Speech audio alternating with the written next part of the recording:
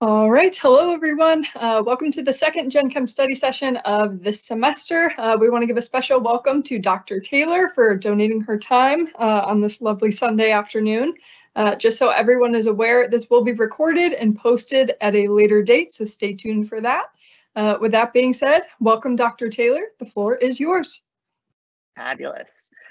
So I always like to start off with what is going to be on the exam, and you might notice this is in fact a screenshot from the 701 section. So we do often post this in that Chem 1312 701 section over in e-learning. So this is just that announcement screenshotted and put over here.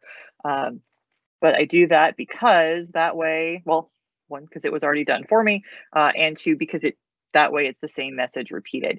So this is basically that last little bit of chapter 14. One of the things to note is that this is only first order half-lives.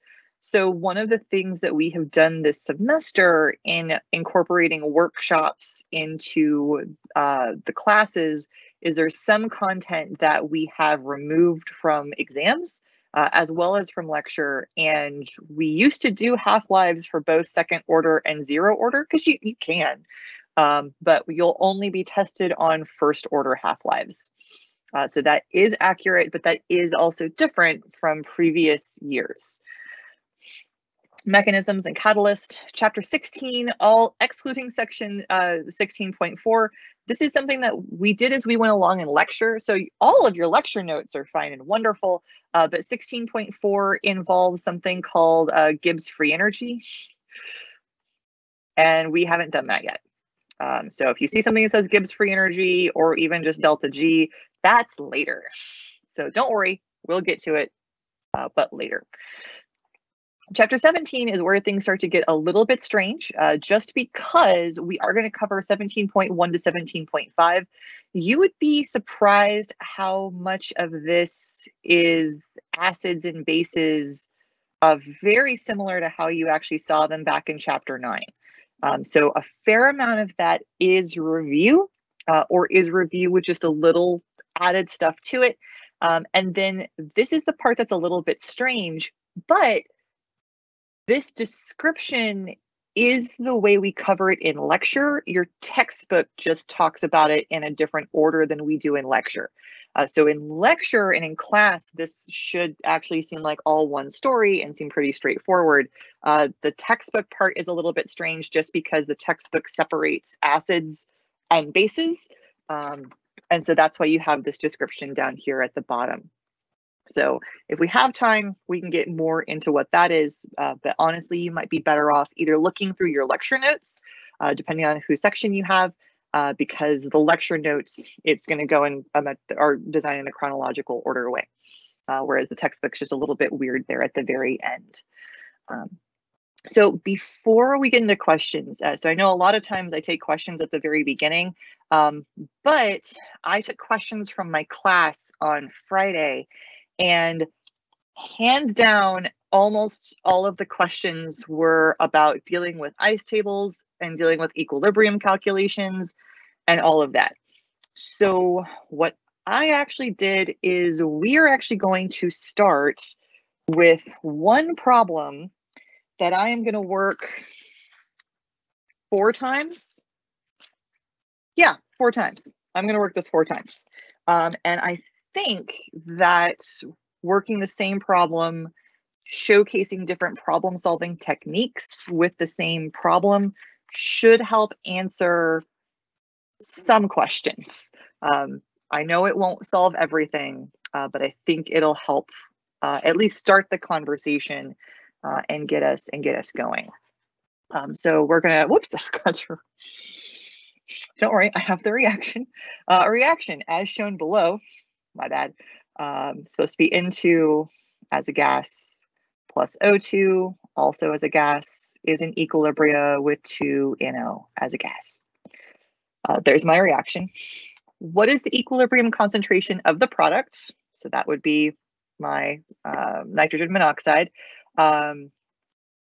When your Kc value is 1.5 times 10 to the negative 10. So this is begging for an equilibrium calculation. So what we're going to do, there's my reaction, and I am sorry, that was supposed to be part of the problem.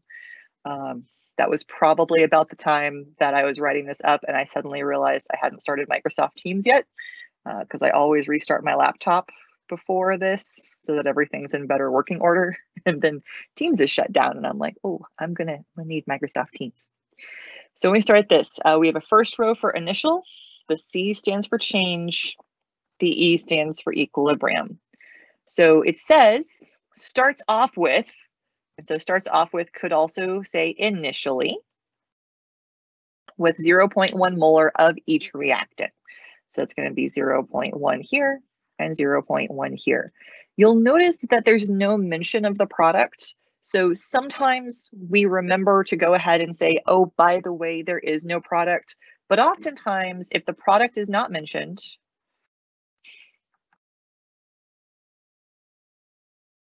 we can assume that it's zero. This is an assumption we actually made all the time. Even when we were doing kinetics in the last chapter, we would be like, hey, you have the reactant, and the reactant goes away over time, and the product starts zero and gets formed over time. When we were back in Gen Chem 1 and talking about reactions, it was a really normal assumption to say, hey, you start off with reactants and then you make the products. It's only now that we're in equilibria that everyone's kind of paranoid, because you're like, I have to put something in all of these blanks. What are we doing? But if it's not mentioned, then you can assume that the product is zero. So we're going to assume that that product is zero. For the change, and so I am first going to do this the way that most folks teach it in class. We will take a look at some of the things that Alex does in the next set. So I am going to work this problem 4 times. This is just the first one. So hold on to your hats, because we're going to do this change stoichiometry 2 different ways, but we got to start with one of them. So all I'm going to do is I'm just going to use the stoichiometric coefficients that are here. So this is going to be x and 2x. So I have my stoichiometry. The other thing I need to do is put signs. So when I'm going to put signs, one thing I'm going to do is I'm going to find my equilibrium arrow. Here it is, and separate this, because whatever's on the left is going to have the same sign as each other. So my reactants will have the same sign, whatever that is, and my product will have the opposite sign of the reactants. And if I had multiple products, they would all have the same sign, whatever that is. So I can separate these, and they should have opposite signs from each other. Now, the way that we're going to figure this out is we're going to give a negative sign to whatever is disappearing. We're going to give a positive sign to anything that is appearing. Now, I know that most folks have completely forgotten that we did this, but we did this same idea in chapter 14 in kinetics. So the notion that things that are disappearing get a negative sign, things that are appearing get a positive sign, not new. We've done this before. In this case, we can actually look at this without doing any math, although we can show off the math in a moment, just to reinforce things. What we know is there's a 0 here in our table.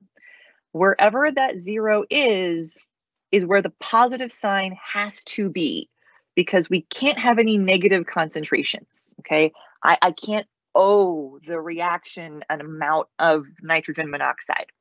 I don't get to do that. I can't owe it an amount of oxygen. So this is one of those times where I can also think about the fact that, go and add my signs in here. So since I have a 0, whatever is in the same column as the 0 has to have a positive sign, because when we get into this equilibrium row, all I'm going to be doing is taking my initial plus my change to equal my equilibrium row. And so when I'm doing that, I need all of these in this last row to be positive values, because this is all going to be, whether it's in pressure or whether it's in molarity, it doesn't matter. These all have to be positive values. You don't get to have, I should say, once you know X.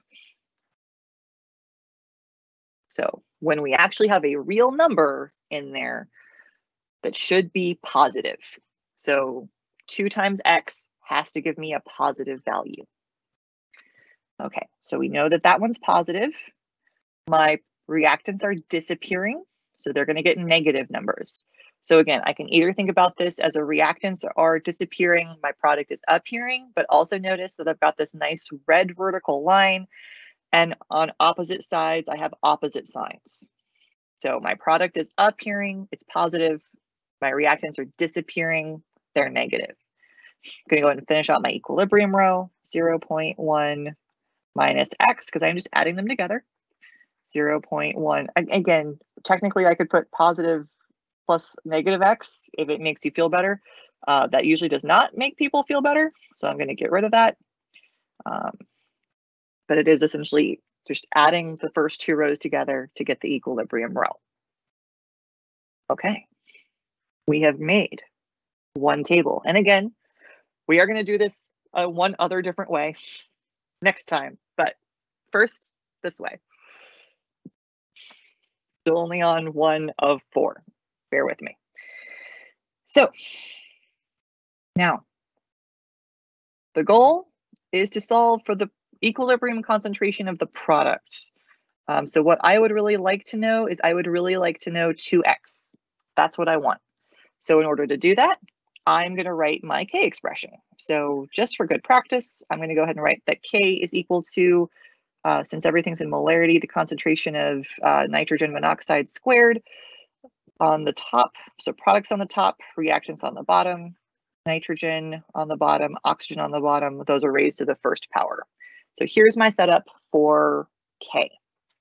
Kc is given in the problem, that 1.5 times 10 to the negative 10. So I can write that down. 1.5 times 10 to the negative 10 is equal to, this is going to be 2x. I'm just using my equilibrium row now, because now we are just all about equilibrium. 0.1 minus x, 0.1 minus x. So all I did is take the Kc expression that I can write from the chemical reaction that was given. I know it's in my handwriting, but it was supposed to be given in the problem. And then I'm just plugging in what I have. Kc from the problem itself, everything else from the equilibrium row of the ice table. Okay. Now we solve. Now, this is also the reason I'm going to do this problem 4 times. What I am actually going to use this time is something that some folks have, I frankly don't know if you've seen it before or not, so I won't say. I'm going to do this, we're going to refer to this as A, just so that later on when people ask me questions, I have a way to talk about this. We're going to use the perfect square. So here, this 0.1 minus x and the 0.1 minus x, those are the same. So I can rewrite this. I can rewrite this as 1.5 times 10 to the negative 10 is equal to 2x all squared divided by 0.1 minus x all squared. Everything on the right-hand side is squared, which means to solve this, I can just square root everything. So I can actually square root the right-hand side, I can square root the left-hand side, and when I do that, I look down at the notes that I prepared so that I copy this number correctly. 1.2247 times 10 to the negative 5th is equal to 2x divided by 0.1 minus x. There are different ways to do this algebra. I'm going to choose to basically multiply both sides by 0.1 minus x.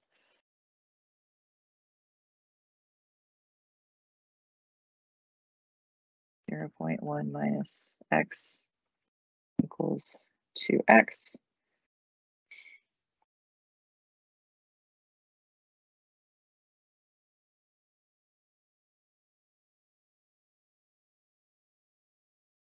This is that fun part where I'm like, did I do something wrong?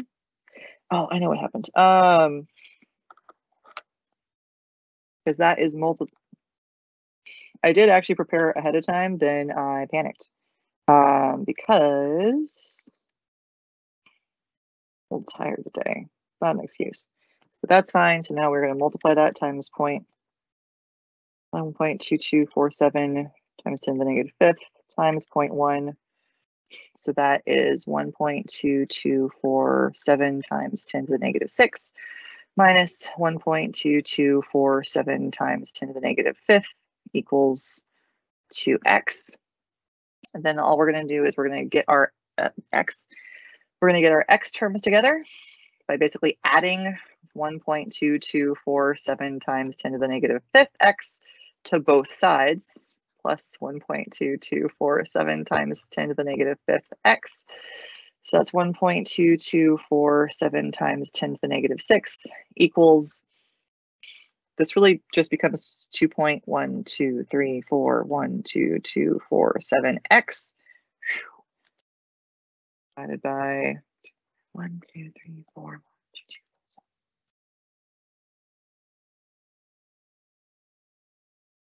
Which should give me an x value of 6.1235 times 10 to the negative 7th. So there's my x value. Phew, that took a while. So from here, I have x. Yay, I have x. The grand question, though, is what did the problem actually want? Oh, the problem actually wanted 2 times x. So since the problem actually wanted 2 times x, what I need to do is multiply by 2. So 2x is 1.2247 times 10 to the negative 6.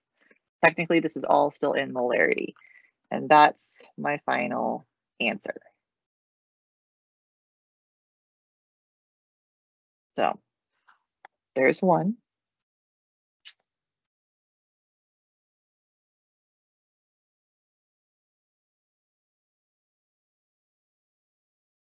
The next one I wanted to do, we're going to look at the exact same problem. The only thing we're going to do differently is we're going to do this table differently. So this is in fact going to be the same reaction. It's going to be the same starting concentrations. But one of the things that Alex did is Alex sometimes uses a different change row. And it's in exactly this setup of a problem that Alex uses a different change row. So I want to go ahead and demonstrate that so you can see why Alex did that and what it looks like, and that we're going to get the same answer. But hopefully this will help with some of the questions that I've been hearing recently. So this was still same reaction. N2 as a gas plus O2 as a gas is in equilibrium with 2NO as a gas. Still going to set up the table. Still says that we have same amount of initial concentrations, no information about the product, so that's a 0. My change row. Now, here's the part where Alex is different. Alex would be like, hey, you want to know about the equilibrium concentration of the product. That's the goal. So Alex would be like, sweet, we want equilibrium of NO to be X because that's the goal. So therefore, that's what we're going to solve for. And we're just going to algebra our way through everything else.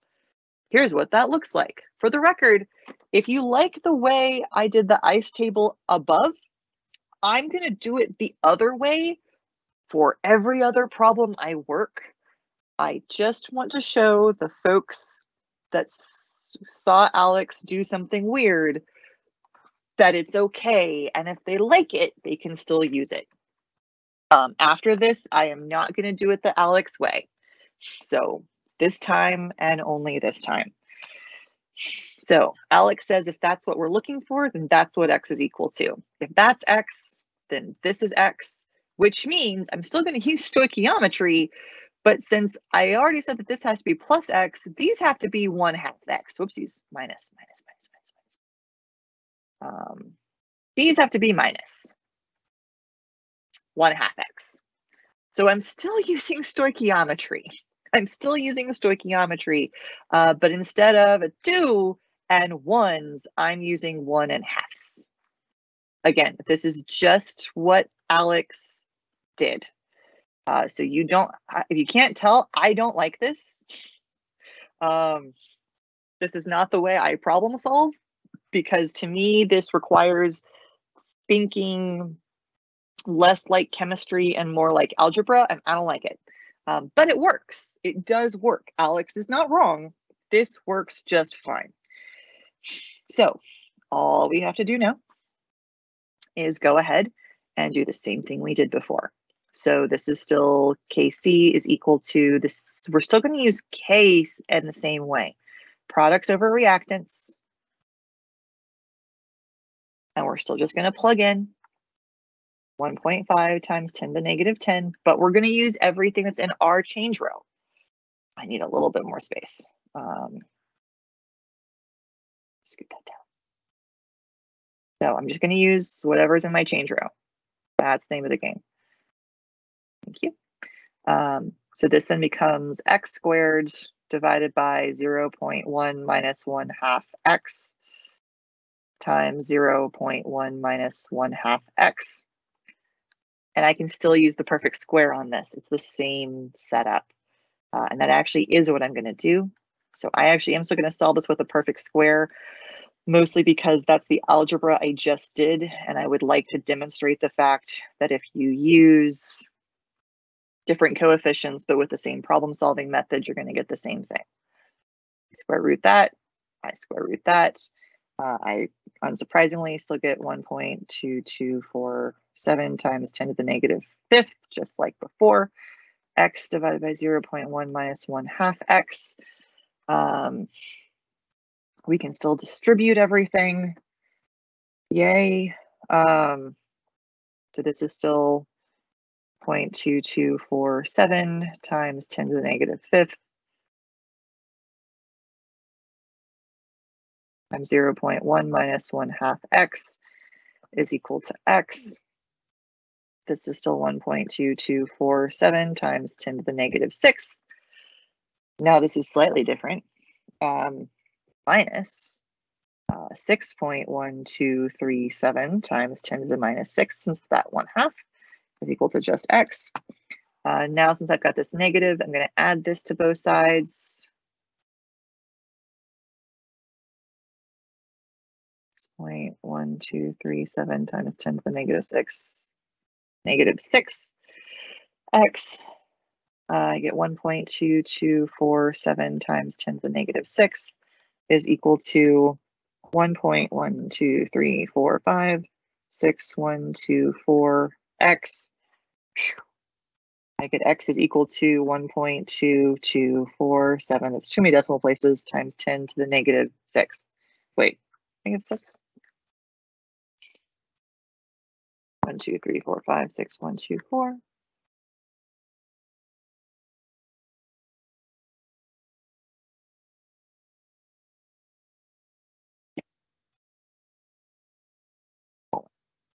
That should be, yep, the same. So 1.2247 times to the negative 6 molar, that's too many decimal places, more than you would need. And it is identical. And the only difference here is this is x, and we made x be the thing we were actually looking for in the problem. So this then actually becomes my final answer because of the way we set up the ICE table. So to recap, all I did is I worked this problem twice so far. Once by using the stoichiometric coefficients, and all I did was drop the stoichiometric coefficients down. Once I solved for x, I plugged x back into the table to take a look at what x is supposed to mean and saw that, for this problem, I actually need my answer to be 2x because that's what we set up in the table. The second time I did the problem, forgot to label it. This should be b. It's a perfect, I still did the algebra perfect square, but I did this with Alex ice table. And Alex will go ahead and say, if this is the thing we're searching for, then let that be x, and we will algebra our way through the change row so that this is x. It is still using stoichiometry. This, I think, is the main reason why people get confused, is because sometimes when Alex is doing these problems, it goes ahead and just uses the stoichiometry and just drops the coefficients down into the change row, which is the way you're going to see me do it all the rest of the time. Other times, Alex uses algebra instead. I have actually officially complained to Alex that students don't like this and that it's confusing. And I got some positive feedback from Alex on it, but it's not going to change in the next 24 hours. So you have to deal with it. They did give me one option that if I have time to implement, I can do it, probably a summer project for me though, because of the other things I haven't done yet. So that's 2. Let me go ahead. I do have 2 more ways to work this problem, but I've been talking for about a half an hour. So let me go ahead and take some questions now and see where we're at. I will, when we come back from, depending on what the questions are, I may pause those questions just because what I'm still want to do is showcase the other 2 problem solving methods, because so far all I've done is perfect square. And the other 2 ways I was going to work the problem are with the quadratic formula, which I have written out here so that I double checked my algebra, as well as the x is small approximation. So I know I still have those coming, but before we do more algebra-y things, are there any questions so far? So we got a few questions so far. The first one is, would problems such as number 7 on the Alex homework due this Thursday fall under the excluded equilibrium calculations for chapter 17?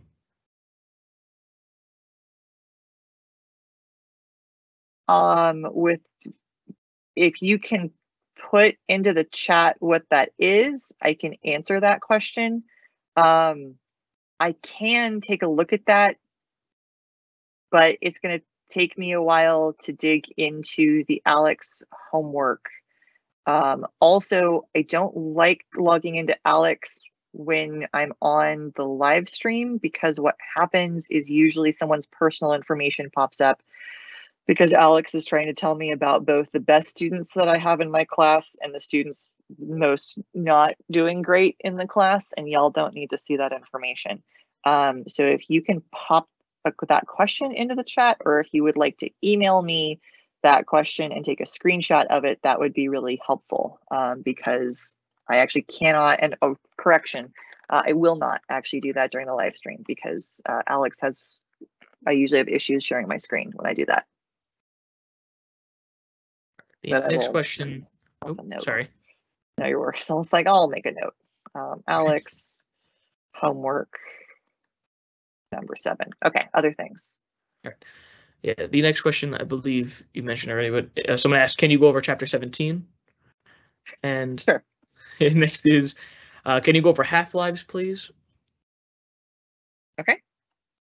Next is there a certain value of Kc less than a certain number that determines whether or not we can do the small x approximation for Rice tables? Excellent. That is next up. Yep, other things. Okay. Next is, will we be required to come up with the equation for Rice tables? Okay. Can you go through the steps after you get rid of the perfect square in depth, please? Say that one more time. Yeah. So can you go through the steps after you get rid of the perfect square in depth, please?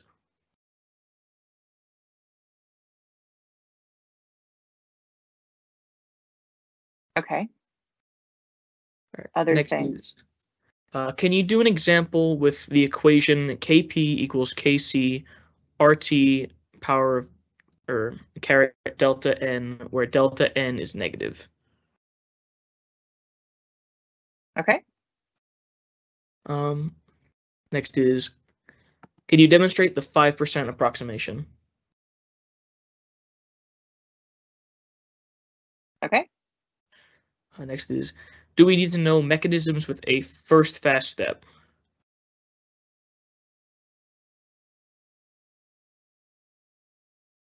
Okay. Next is, will we be asked ion product constants, Kw?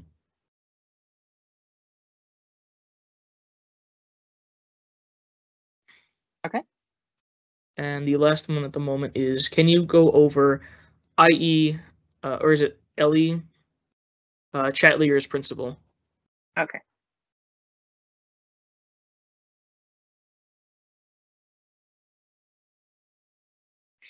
Great. Anything else right now? That is all for the moment. Okay. Okay. So I'm going to stick right now with what so y'all knows I wrote these down.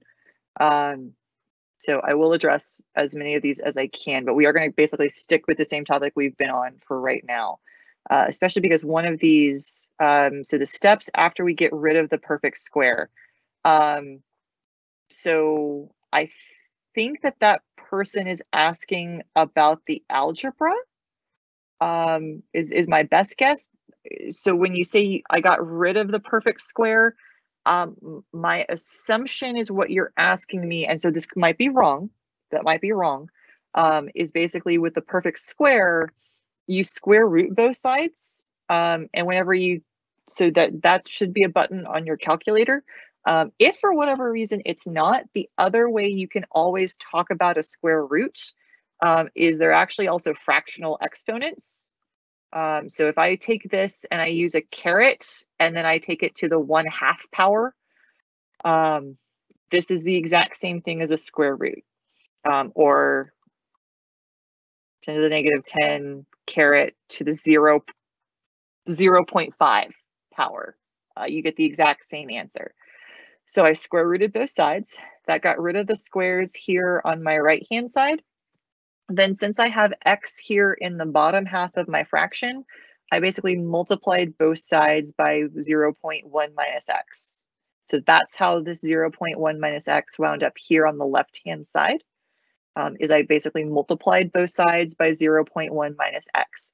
Because of this because this is subtraction, I have to carry that entire expression together. So that's why all of that stays together as it moves over to the left-hand side. Then I distributed. So I multiplied this number by 0.1 and I multiplied this number by negative x. And that's how I got this number and that number times x. It was still there. Then I did try to demonstrate and show that when I moved these x terms to get the x terms onto the same side, what I did is I added them. So since this is minus 1.2247 times 10 to the negative 5th x, and this is a negative, I added that to both sides. So that's where that came from. Now the one weird thing is, since this is times 10 to the negative 5, suddenly my scientific notation went away because of the 2.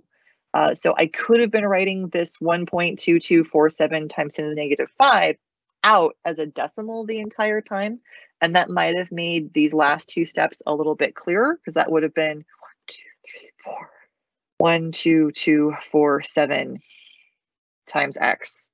which is why then when you added it to 2, we got this final number down here.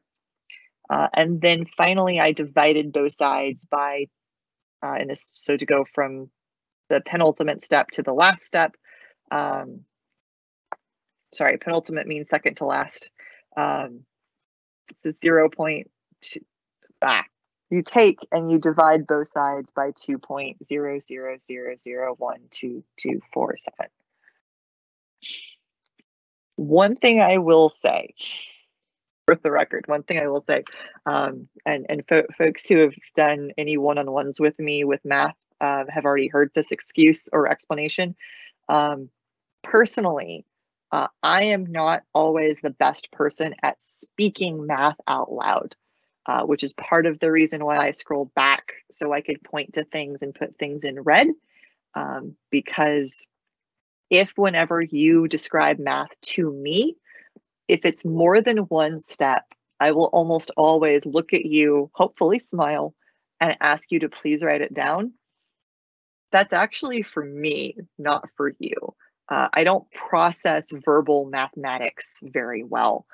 So personally, I like to have it written down so that way we can look at it together. And that way I make sure that I understand what you're saying, because I'm not the best at processing verbal mathematics. So I'm really hoping that that answers the steps after the perfect square.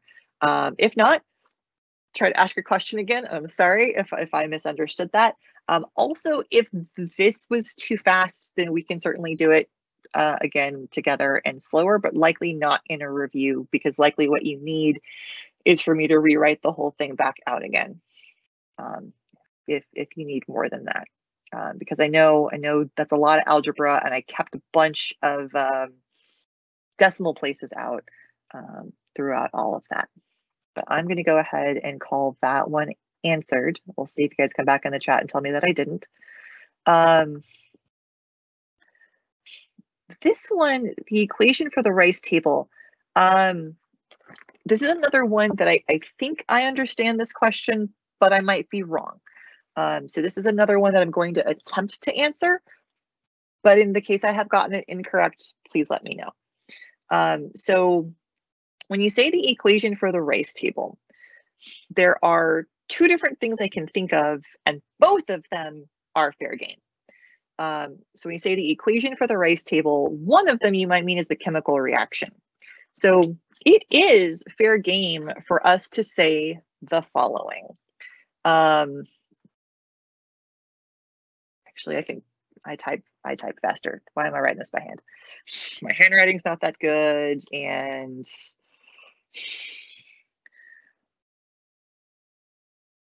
I type faster than I write anyway. There we go. Nitrogen gas reacts with hydrogen gas to produce ammonia gas. If initially 1.0 atmospheres of nitrogen reacts with 1.0 atmospheres of hydrogen, what is the equilibrium pressure of ammonia given the Kc? We're doing everything in pressures. We'll do Kp. Why not? Given Kp equals, making up a number, 3.4 times 10 to the 5th.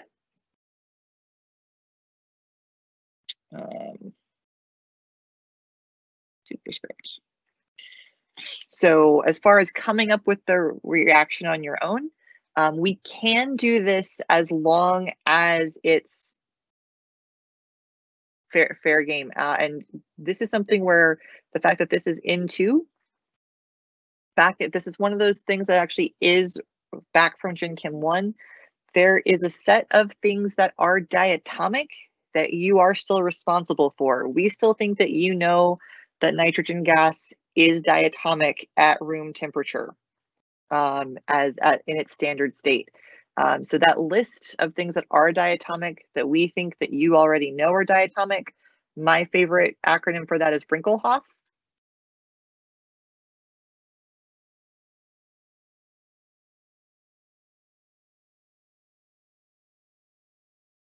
So that's for bromine, iodine, nitrogen, chlorine, hydrogen, oxygen, fluorine. The other way, yes, sorry. I'm supposed to help myself out and have a periodic table over here. But, you know, sometimes we know what's good for us and sometimes we don't do what's good for us. But I did, yay! Look at me eating my vegetables. The other way to know that Brinkelhoff idea is some people learned it as like a magnificent 7. And so you basically take the periodic table and you can draw the number 7 over here. So here's nitrogen, oxygen, fluorine, chlorine, bromine, iodine. That's supposed to look like the number 7. And sometimes they're like 7 star because you also need hydrogen, which is over there. So those are the 2 ways to remember the diatomic, the homonuclear diatomics that I learned. I have definitely heard other people give me interesting mnemonic devices. If you would like a different mnemonic device because you don't like Brinkelhoff and you don't like 7 star or star 7, whatever this is supposed to be, then either the internet is a great place or on Monday, ask the people around you in class, because I am continually impressed with the number of different ways there are to memorize and remember things that people have come up with. And people will tell me more, but those are the only 2 that stick in my brain. So I appreciate the people that always give me more options, but those are the only ones I remember. Nitrogen, hydrogen, these are gases. It said so. To produce ammonia. Ammonia is the only thing aside from water that we think you know the formula for. And since I drew this from scratch, it's not balanced, so I have to balance it. 2 nitrogens, 2 nitrogens. Now there are 6 hydrogens, 6 hydrogens. So that's one thing that question might have been asking. Do we have to write the equation for the ice table? So we can ask you to do that. If we do, it should be something relatively short. But yes, we can. I chose this one specifically because of the additional assumptions it makes. So it has some nomenclature in there and it had the homonuclear diatomics. So that's why I chose this one, was to try to think of different things that might come back. The other thing that you might have meant by that when it said the equation is after the table is made, the other thing that we're going to need is that KP expression. And yes, you are definitely responsible for being able to take an equation and come up with the expression for KP or K, whichever K value it is, KC or KP, doesn't matter. But yes, if this is the equation part that you meant, then you are definitely responsible for this. And we typically tend to ask you a question that just says, hey, here's a chemical reaction. Tell me what the equilibrium expression looks like.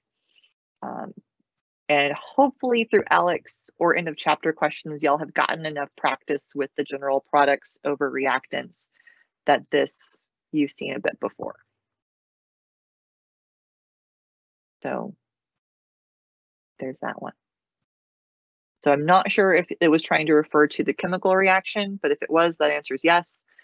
Or if it was trying to refer to the actual K expression, if that's it, then double yes. Because honestly, a lot of times we'll give you the chemical reaction, but it's fair game for us to write it all in words.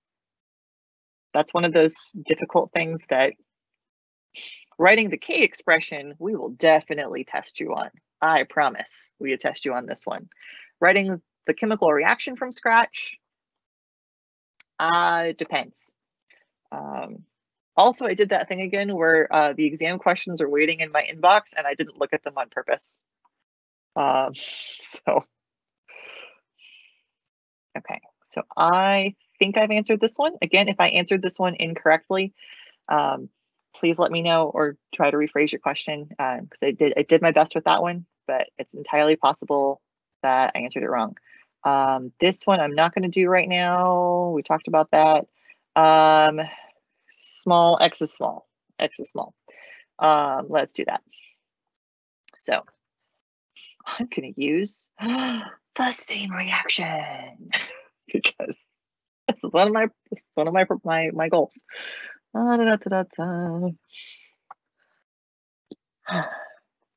So X is small.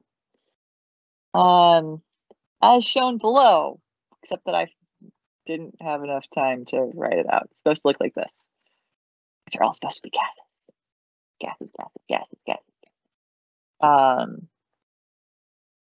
So do this one more time. I am going to write this ice table a bit faster just because it's the same problem we did before. 1, 0. I do personally prefer, here's my 0, so I'm going to write 2x. I'm just going to drop that. So basically, I'm going to fill out, hold on, I'm going to fill out this change row. Because of the 0 here, I know that this is positive.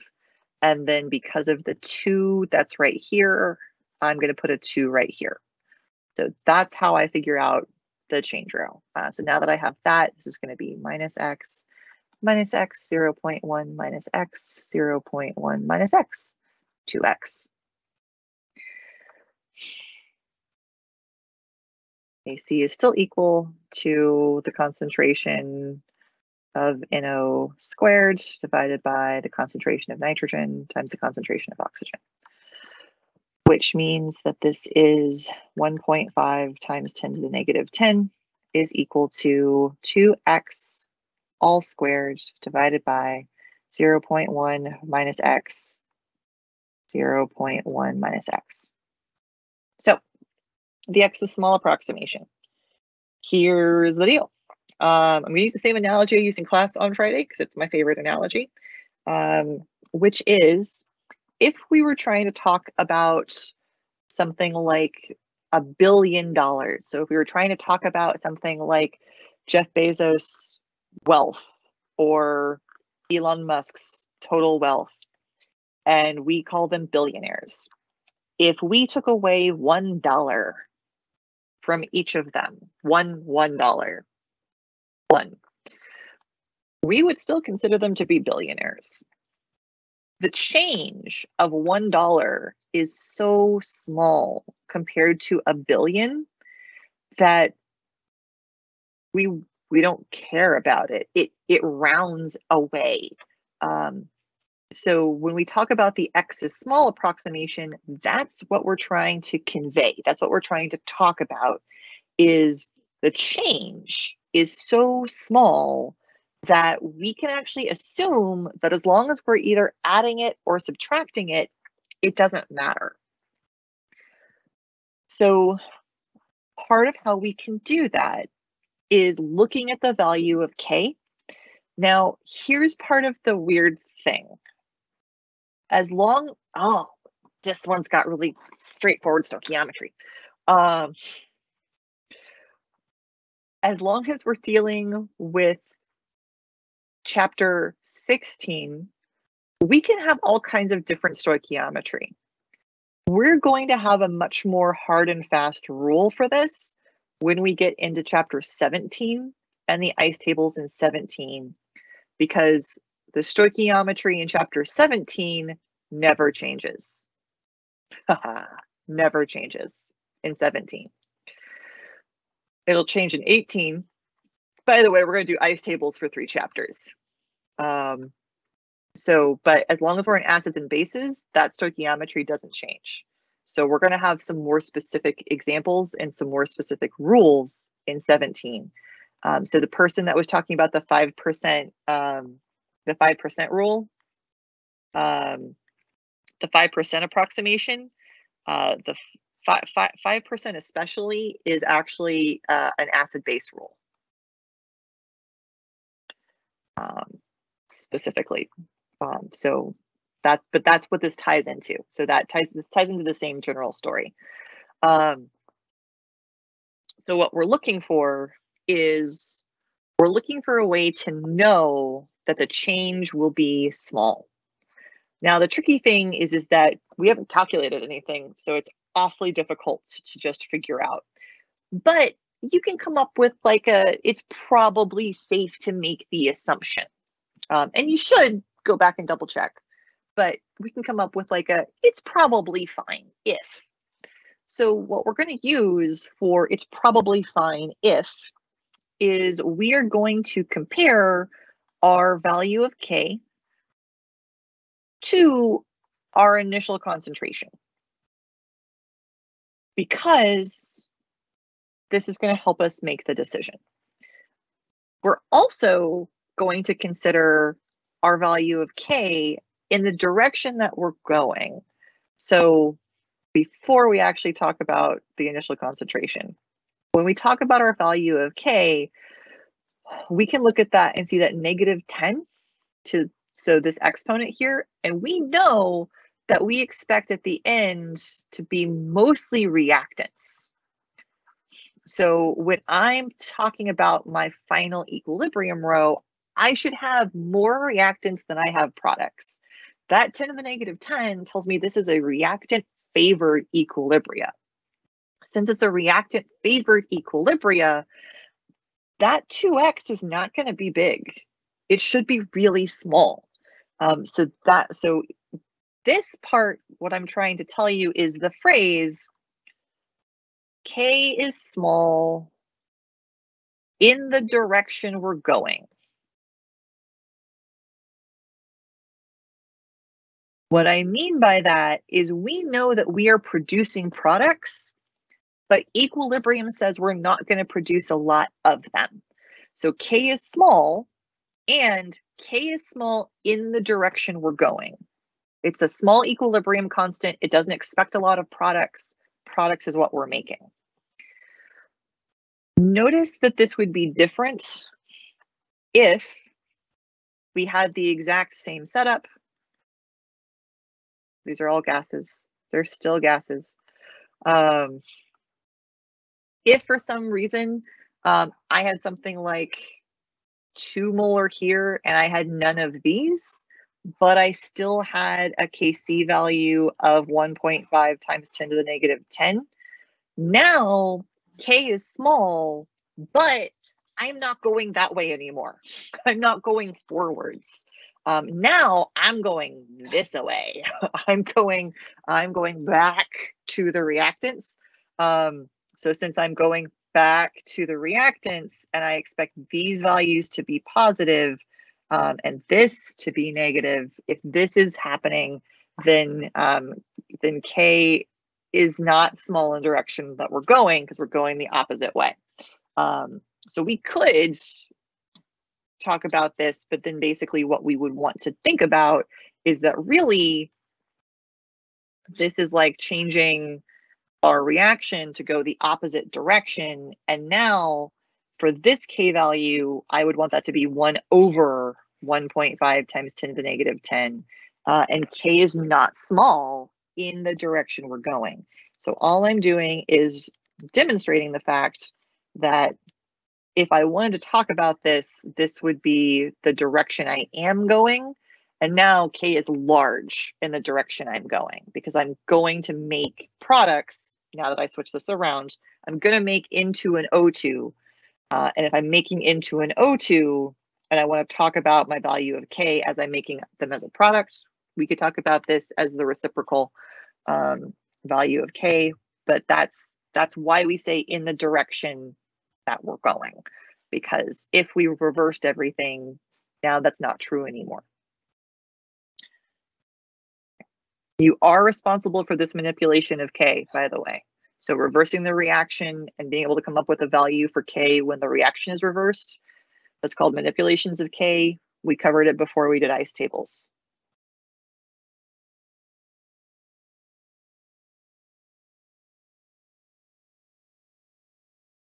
Okay, so K is small in the direction that we're going. So that is one hint. A lot of times, honestly, when your value for K gets to be something, usually whenever I see like 10 to the -4, I get excited and I'm like, ooh, bet you we can do it. If it's especially like in the double digits? Oh, absolutely. 10 to the negative 6 is like what I think of as the safe zone. 10 to the negative 4 is like a probably zone. Is like a probably safe. 10 to the negative 6, oh yeah, this will work fine. What we're usually actually comparing it to try to figure out if the change is small enough is that initial concentration.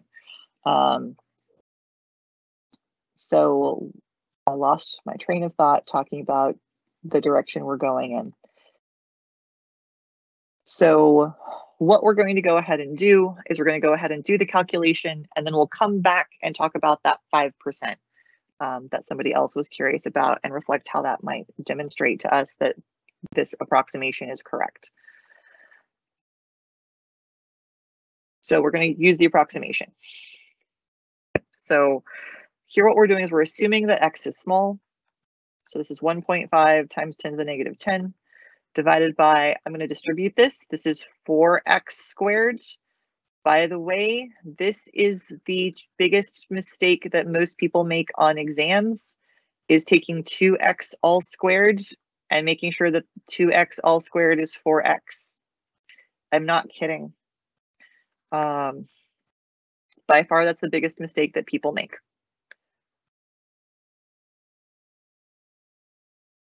So now we have this. So 0.1 minus 0. So we're basically assuming that x is so small that it's essentially 0. So this is 1.5 times 10 to the negative 10 equals 4x squared divided by 0.1, essentially squared. That's 1.5 times 10 to the negative 10, then times 0.01 is equal to 4x squared. Then this is the part that I did in advance. Where did it go? Yay, doing math ahead of time. So this then is 1.5 times 10 to the negative 12 is equal to 4x squared. Then I can divide it by 4. I get 3.75 times 10 to the negative. Sorry, I did do this in advance, and then I needed a snack, and so I did this a little bit wrong, but that's okay. That's okay. So we're going to square root everything, and as mentioned before, we can either take the square root or we can also raise this to a fractional exponent. Your choice. This gets me x to be equal to 6.1237 times 10 to the negative 7. What I am looking for is I still am looking for the concentration of the product. So I still would like 2x as my answer. In order to get 2x as my answer, that is going to be 1.2247 times 10 to the negative 6. Just like it was before, like a half an hour ago. Same number. So one of the questions was dealing with 5%, or how do you know that the change is small enough?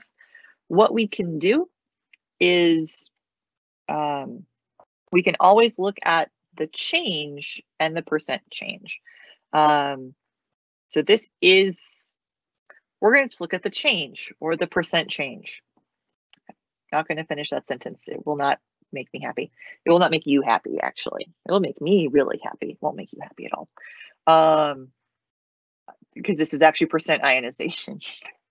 It's the same equation as percent ionization, like Dr. Diekman was trying to show y'all for the last exam, and you guys got really unhappy. So I realize that when I mumble to myself, it makes people nervous. Like, is it a secret? And I'm like, no, actually, it's not a secret. It's connecting things back to prior information. So all we're actually going to do to double check this is we are going to take my change and put it over my initial concentration. So I'm going to take these two numbers and make a fraction. That's what I'm going to do. So my initial concentration is 0.1 molar. My change is x. So I'm going to take the value we got, 1.2247 times 10 to the negative 6, and divide it by 0.1. And since the person asked about percent, times 100%. And as long as this number is less than 5, then you're good to go. And it is, by the way. We can keep doing the math. 1.2247. I'm getting a little tired. I knew when I started off and I was like, I'm going to do this problem 4 times. I was like, am I though? Am I really going to do this 4 times? I think we're going to get tired of this problem. Times 10 to the negative 10 times 100% needs to be less than 5%. I didn't multiply it by 100 yet. Times 100.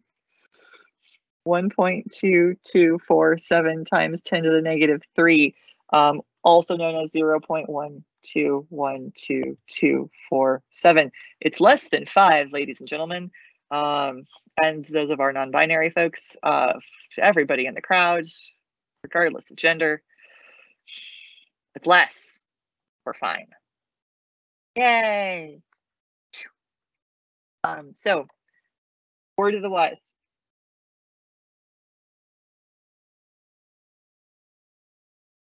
What we typically do is we typically have problems that have values of K that are usually greater than 1. It's possible that we use a value of K that is still kind of small, but not small enough. So I actually was doing that on my workshop on Friday. And I was using values of K that are small but not small enough, and I use things like 1.2 or 0.12. This is going to be small but not small enough because this is still really pretty close to 1. And so this is more like taking away $1 from me or from my net worth. Maybe I wouldn't notice a single dollar since I have random $5 bills hanging around. Sorry, I just now realized my door was open because my dog undoubtedly knocked my my doorstop out of the way. It's fine. It's fine. But anyway, this is not small enough. This is not small enough. We would notice this change. So this value of K is not small enough. We would notice the change if it was not this small. So I know there's a little bit of wiggle room in the like, how do you know it's small enough? One thing that we strive for on exams is we typically strive to use values of K that are different enough from each other that making the choice is relatively straightforward. So be aware that yes, you're going to have some decisions to make, but typically we try to use small values of K so that it's relatively clear that the X is small approximation works. And then conversely, we try to use a large value of K when it won't work. So it's been another half an hour. What I'm going to actually look at is the questions I haven't answered. So the only version of this question I haven't done yet is the quadratic. At this point, because I have done this 3 times so far and I haven't talked about any of the other things, I will go ahead and do the quadratic, but I'll do it in the afterwards video. So if there are folks that wanted to see the quadratic, I did all the math for it out on my little notebook paper here, and I will do it in the video afterwards, because at this point, we're better off spending the next hour on not the quadratic equation, especially because most folks that would like to see me work out the quadratic are also going to want to pause the video and look at the algebra for that really well. So that's just to be easier if I do that afterwards. That being said, you can still ask the questions in the chat, and I can do that. So KC small, okay, so we did the small KC, we've done that one, and punting the Alex question. What else can I do that's relatively quick? Okay, we did the 5% approximation, because you can use the 5%, it's just weird sometimes with the stoichiometry, and I typically think of that as an acid-base rule, but it still works. It just seems strange to me. Let's actually do an example with the KP KC, because this is also a pretty straightforward one. So this one I can do. So I'm going to do this one since I still have questions I haven't answered yet. that has a negative exponent. Okay. Sorry, nothing I like better than like, and make sure that this problem that I haven't written yet works. Great. Oh, I know. Oh, but we did that one. Don't overthink it. Don't overthink it. Just do one. We are going to go ahead and use the one I've already done. 3H2 goes to 2NH3. So we are going to say that this has an original Kc value equal to, I still don't know what this value is, but we haven't done this one. Let's say that my Kc value is 552. I don't know. The really nice thing is K is temperature dependent. So in the back of my head, I'm always like, at the right temperature, I'm sure that this is the Kc value. I just don't know what temperature is required, but I need a temperature. Crap, I am going to make stuff up, and I'm so sorry that this is not going to be accurate information. We're going to assume that the temperature is 52 degrees Celsius. I don't know why suddenly I love 52, but I love it apparently. And the question is, what's Kp? So what we're going to do is use our handy dandy equation. Kp is equal to Kc times RT times the change in moles of gas. So with this, I have it memorized. You don't have to have it memorized. Off of the back page of the exam will be this value. And it'll even say that it's in liters, atmospheres divided by moles Kelvin, which will help remind you that you need to take that 52 degrees Celsius and add 273.15 Kelvin to it. So you don't have to remember, it will actually be provided for you, just like the change to Kelvin, 325.15 Kelvin. So I've got most of the information I need.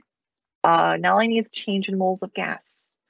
So whenever we talk about change, just like when you guys did slope in algebra, rise over run, it's going to be equal to final minus initial. Just like when we were doing stuff last semester and we needed change, it was final minus initial, or products minus reactants. So in this case, my products, this is supposed to be moles of gas. I am so sorry. This was also supposed to be all about gases, because we're all about that gas, Okay. No solids. All right. So products, my moles of gas in my products is 2. My moles of gas in my reactants is 3 plus 1, which is 4. This gives me a -2. So when I do this calculation, I've been writing really big, so hopefully y'all can see it. It also means I have to scroll around a little bit to get my numbers.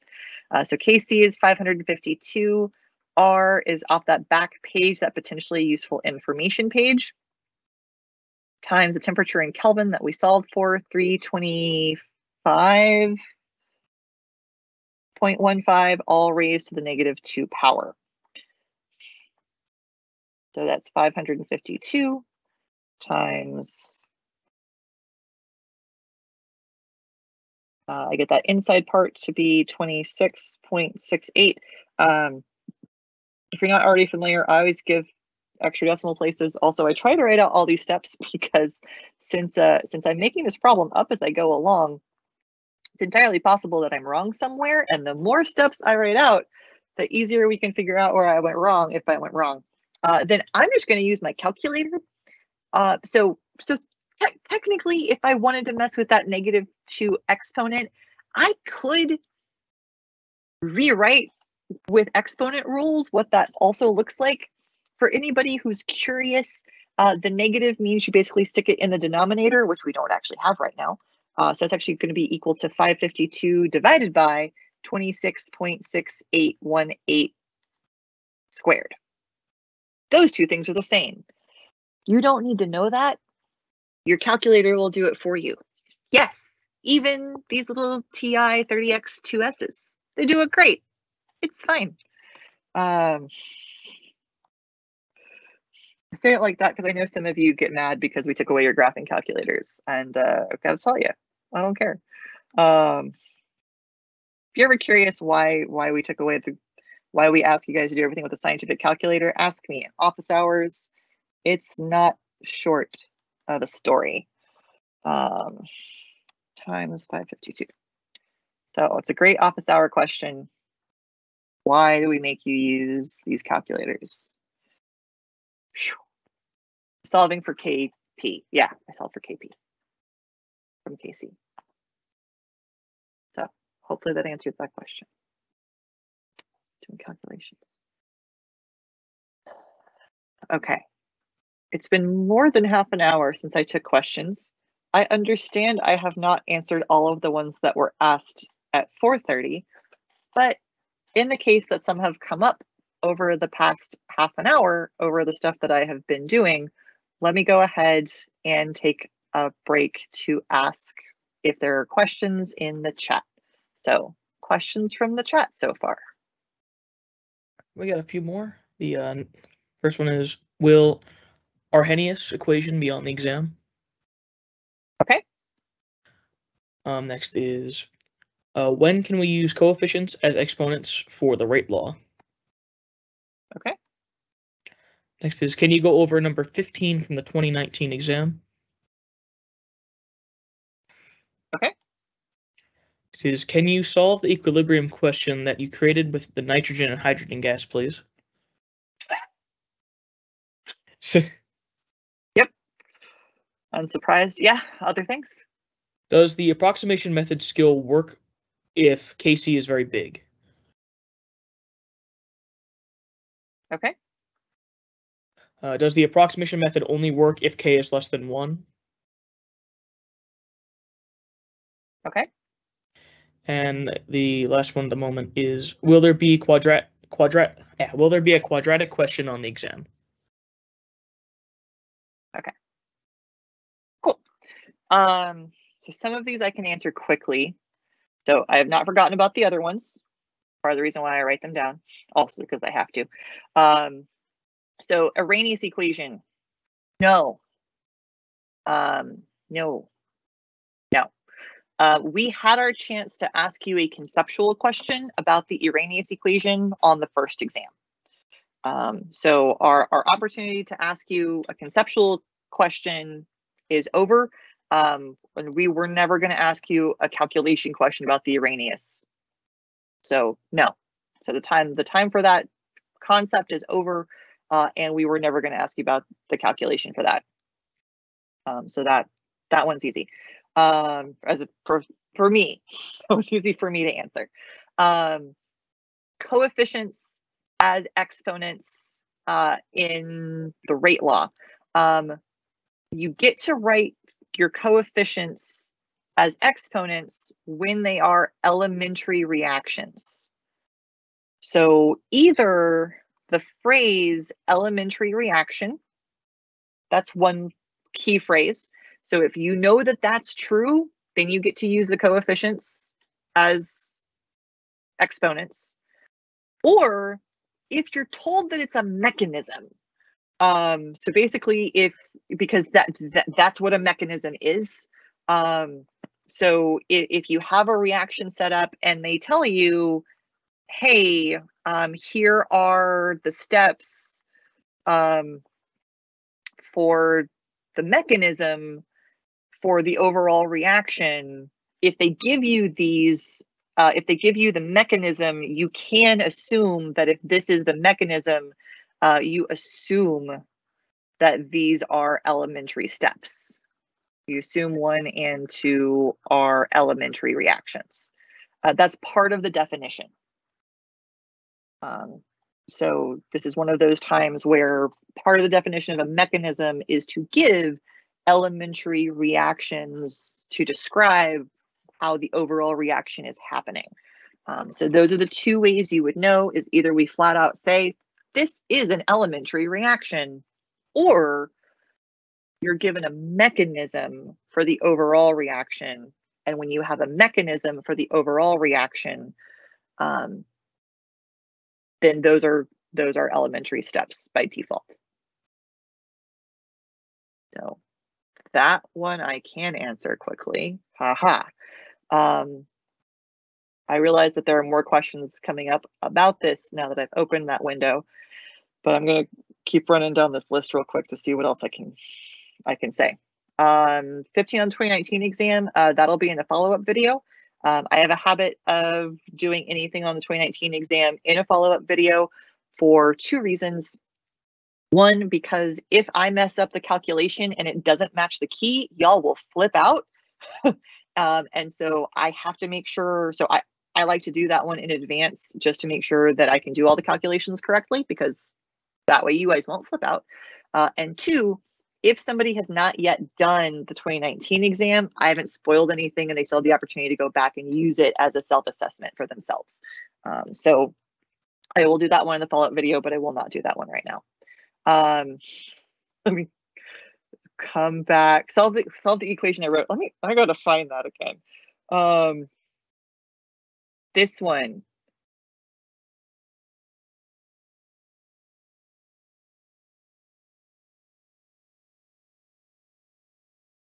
No. No. No. Let me show you why. I can't. Without what is that giant math program called? So the only reason so this does have some good things that we can talk about, but this is not solvable with the tools we gave you. So I guess the question is, can I solve the one I wrote? No, I can't. There, I answered the question. No one's happy. Let's talk about it. So I went ahead and did this value of K, which I'm going to save. I'm just going to take that and we're going to make it smaller. And no, I wasn't done with you yet. Don't take away my tools. We're going to lasso this again, and we're just going to move it over here. There we go. So here's the problem with this, is in the, drawing tools, there we go. So in the ice table, I can still do an ice table for this. I have initially 1 atmosphere of nitrogen and I have 1 atmosphere of hydrogen. Ammonia is not mentioned, so I can assume that that's 0. I can do a change row. So this is going to be 2x, and this is going to be minus 3x, and this is going to be minus x. And so this is 1 minus x, and this is 1 minus 3x, and this is 2x. And so then we're dealing with Kp. So a couple of things. One, this is huge, and it's big in the direction we're going. So X is not small. X is not small. It's not. With this given value of Kp. So I can't use the X to small approximation because it's not small. And it's not small in the direction we're going. So this says, hey, you should have a lot of products. So I expect my change to be large. I can't use the X to small approximation. The other thing that I can't do. So this is 3.4 times 10 to the 5th. So I'm using this AP expression here that we already wrote out.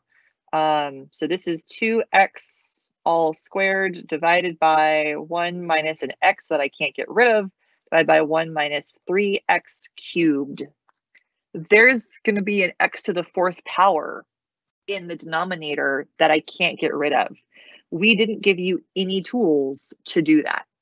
So we cannot ask you this question on an exam. We did not give you the tools to solve with this. Can't do it. So that's how I know that we can't solve this. But that does help us answer some of those questions where, so granted, that's a giant value of K. But essentially, if your value of K is greater than 1, it's a good bet that this won't work. that the x is small approximation will not work. And what you need is something like a quadratic or a perfect square, but both of those assume that the highest power of x will be 2. That's not true. So this is not a kind of question that we would give you on an exam.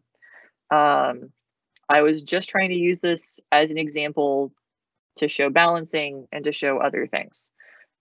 So chalk one up for I didn't prepare for that particular problem. So therefore we wound up with something that's not solvable. But there you go. Sometimes that happens. No, can't do it. Approximation if k is large, also no. So if k is large, it won't do. Approximation k is greater than 1. We're also going to go with no. No. Sorry, I was thinking like, well, theoretically, if you had really big starting pressures, if k was like 1, but you had a pressure of like 10,000 atmospheres, we're not going to do that. We're not going to give you an initial pressure of 10,000 atmospheres and ask you to solve. It's not going to happen. No. If you're ever in a situation where you have equipment that can get you to 10,000 atmospheres, that's a very special case. The last one, so you can't use the quadratic if Kc is large, and basically if Kc is the approximation, I think this was the question, if Kc is greater than 1. I'm so sorry. No, if Kc is greater than 1. Greater than 1. They're always greater than 0. Come on, get your act together, Taylor. What's wrong with you? Kc is greater than 1. We're just going to go with no. If Kc is less than 1, yes, but Kc is really small. So we can use the approximation if Kc is much less than 1. We talked about that part already. That's yes. Put a yes right there. Okay. Quadratic on the exam. So here's the thing. Here's the thing with the quadratic on the exam. The problem that I've done 3 times now, but not 4 times yet. The 4th time is with the quadratic. There are people that don't like the approximation, but love the quadratic formula. It's okay if that's not you. It's also okay if that is you. So here's the thing. We will likely use the perfect square. I've done 2 examples of it. Granted, I know they were like an hour and a half ago, but I've done the perfect square for y'all twice. We can absolutely do the perfect square. There are people that won't catch that it's a perfect square question. They won't notice that you can use the perfect square to solve for it, and they are going to wind up using the quadratic. There are other people that don't like the approximation and will use the quadratic as their defaults.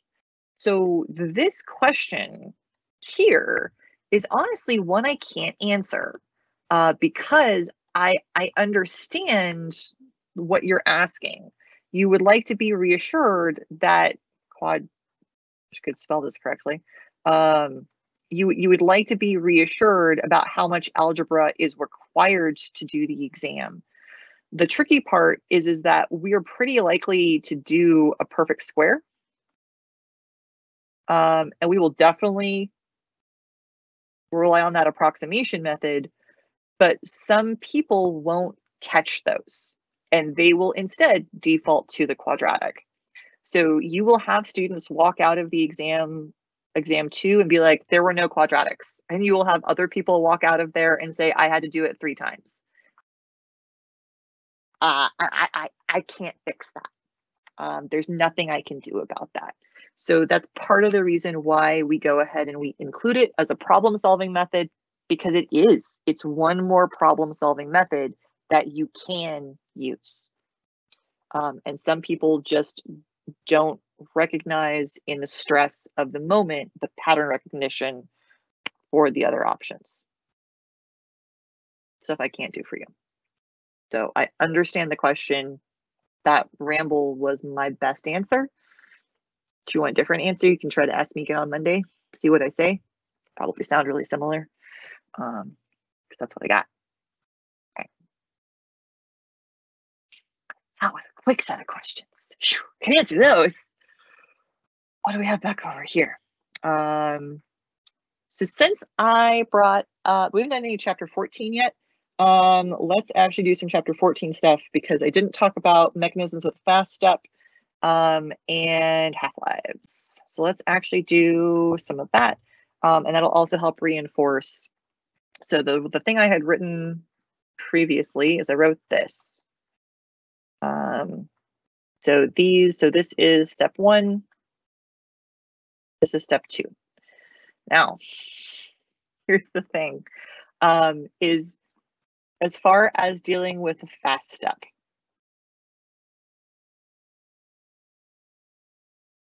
So yeah, as far as dealing with the fast step goes, here's the deal.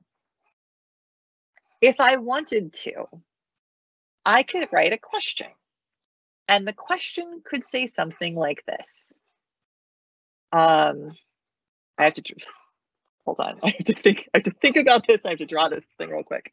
Also, hopefully the AirPods are blocking out my dog because I don't know what's going on, but he's very excited about something in the background, and I am sorry about that.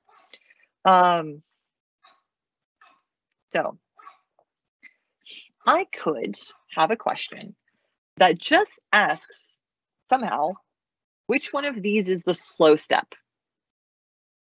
And which one of these is the fast step? If that's all I'm asking, this is fine. So in this case, what we're going to do is we are trying to compare the activation energies of these two. And in this case, so the one on the left that happens first is step 1. The one on the right that happens next is step 2. So that then relates to these two things. And whatever the larger activation energy is the slow step. So here's my activation energy for the second step, my activation energy for the first step. My activation energy for the second step is bigger than the activation energy for the first step, which means the second step is slow, the first step is fast. I could definitely have a set of like true false statements up here that could also ask you things about if this is exothermic or endothermic. This is exothermic because my products here are in lower energy than my reactants over here. I could draw stuff and talk about the fact that down here in the middle is my intermediate.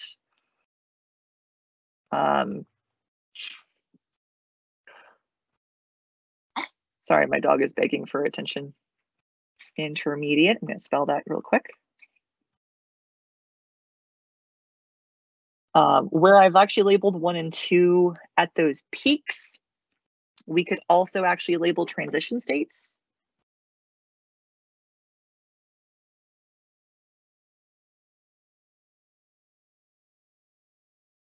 So all of this is fine. All of this is conceptual. All of this is fine. All of this is fair game as it's written. The one other thing that we could do with this as it's written is we could also ask you for the overall reaction. So to get the overall reaction, I could add these things together.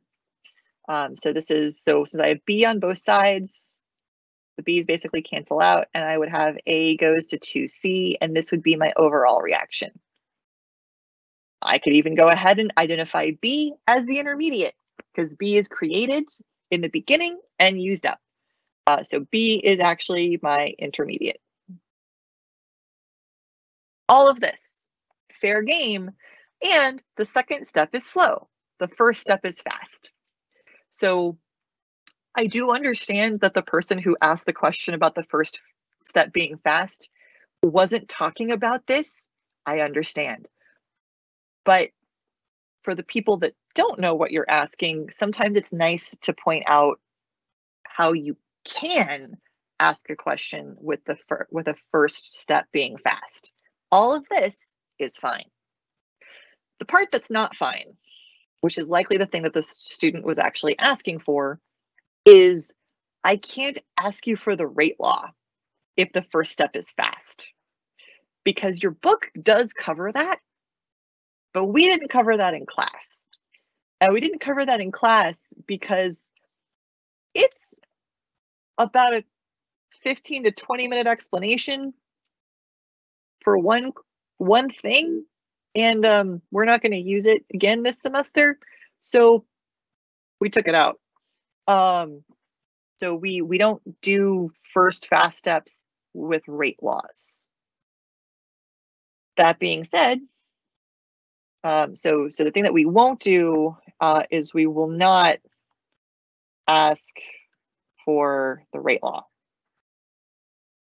when first step is fast. So that's the only thing we won't do. We can do all the rest of it. We can connect it to a graph. We can ask for the overall reaction, lots of things.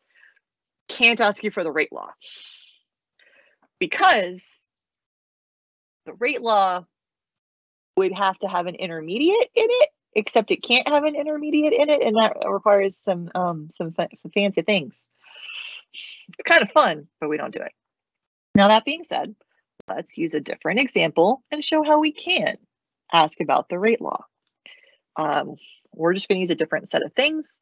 So we're going to use G plus H goes to I, and I is going to go to H plus, I was going to use K because it's going on the alphabet, but no more Ks. No more Ks. Y. H plus Y. So this is step 1. This is step 2.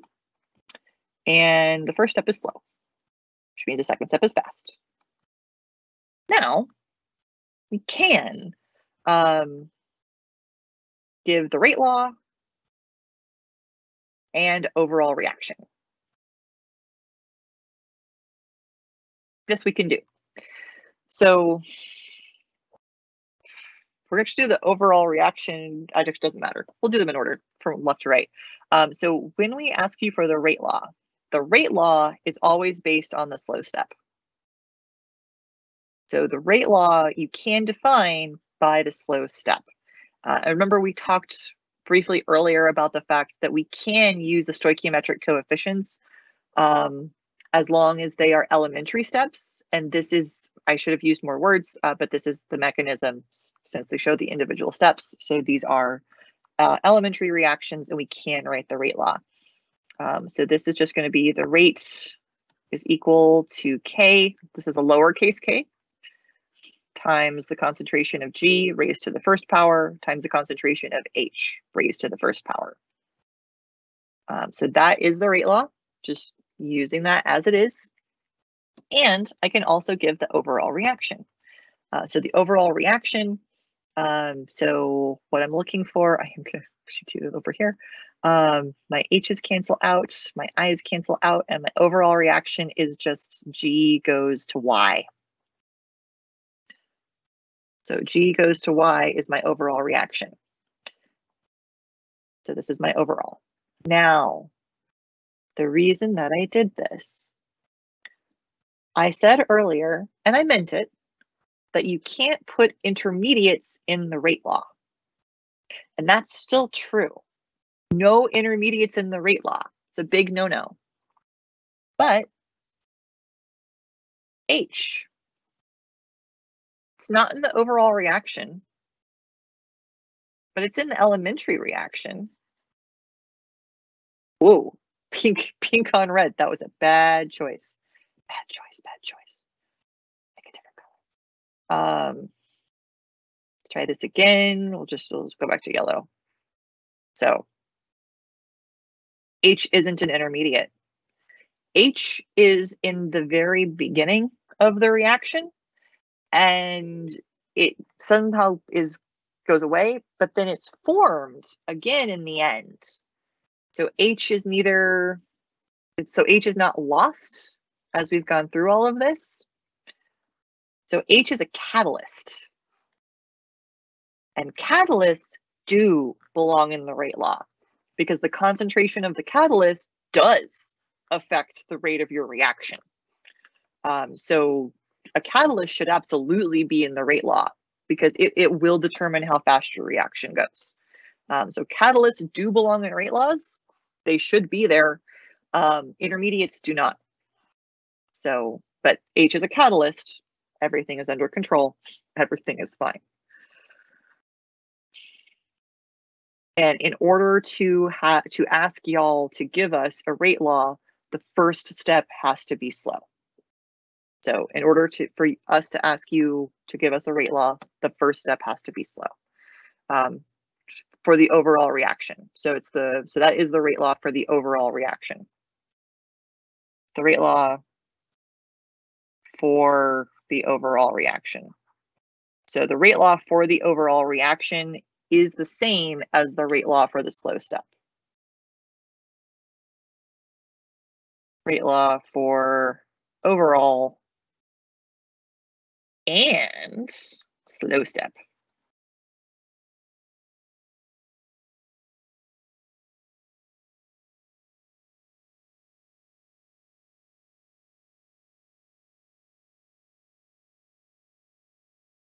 So the whole thing. The whole thing is the rate law. H is the catalyst. I'm looking at my own work and I'm like, I got a lot of arrows. Ooh. H is the catalyst. So H is the catalyst.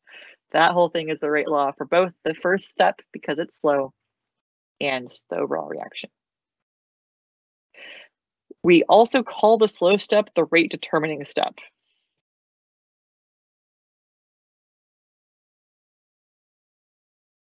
So the slow step is also known as the rate determining step. Sometimes I forget to say that because those are both descriptions using the actual English language words. But I understand that sometimes we think that terms are fancy in chemistry, but all it means is that if that's the slow one, that's the rate determining step. I don't know if you've ever tried to take the DART, the public transportation, either the buses or the trains, but there's a rate determining step in the train. And the rate determining step is the train or the train schedule. I'm in pretty good control of how much time it takes me to get from here to there by car or by foot. But anyway, the slow step is the train. The slow step is the train, not the car. The car is faster, which is why we don't have a lot of public transportation in Dallas because it's still faster to drive there with a car than the train. Anyway, that's not important right now. But the train will be the rate determining step because it's the slow step. Depends on how fast you can get there. What other questions? Answer mechanisms with the first fast step. So we did talk about that. Ion product constant KW, that's a yes. Le Chatelier's principle, that's a yes. Sorry, this little thing means I have to see if I can save one note or not.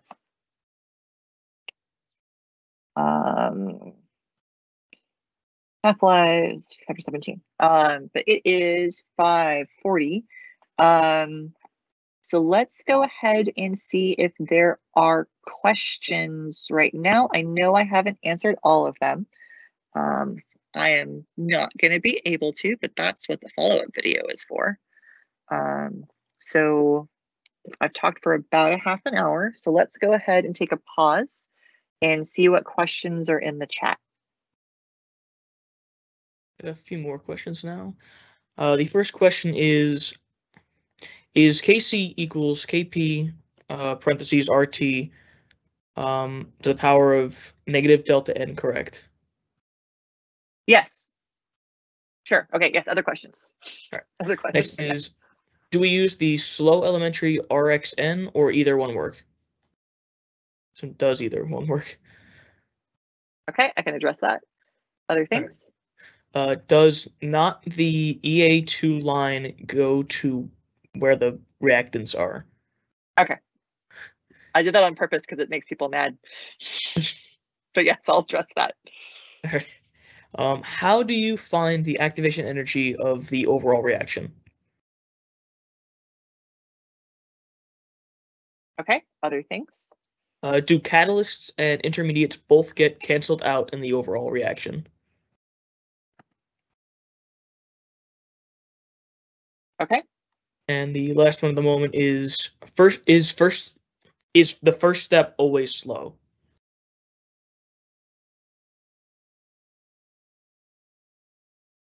Okay, fabulous. Okay, start at the top. So the question is this equation correct? Yes. So real quick, I can show you guys the algebra because it's just an algebraic rearrangement. So this is one of those times I was talking with somebody else earlier this week, and they're like, is there another equation for this? And I'm like, well, yeah, but I don't know that it's going to make you feel any better. Because here's the one I did before. Kp is equal to Kc times, in parentheses, RT, all raised to the change in moles of gas. If I want to solve for Kc, I can. All I'm going to do is divide both sides by RT times change in moles of gas. Divide by RT times change in moles of gas. And so what I have is I then have Kp divided by, so then these would cancel. And then I have Kp divided by RT times the change in moles of gas is equal to Kc. But that's a fraction, and no one likes fractions. So we'll pull it up. So just like, by the way, when the unit is grams per mole, and we rewrite that as grams per mole to the -1 power, that's all they're doing. Is this then becomes Kp times RT raised to the negative change in moles of gas is equal to Kc. It's an algebraic rearrangement. So if you like the algebraic rearrangement, you are welcome to use it. Personally, I think that it's easier to just memorize one formula. And I do prefer the one without the negative exponent. Again, I have the microphone, so that's my personal preference. The one I wrote all over, so it's gone.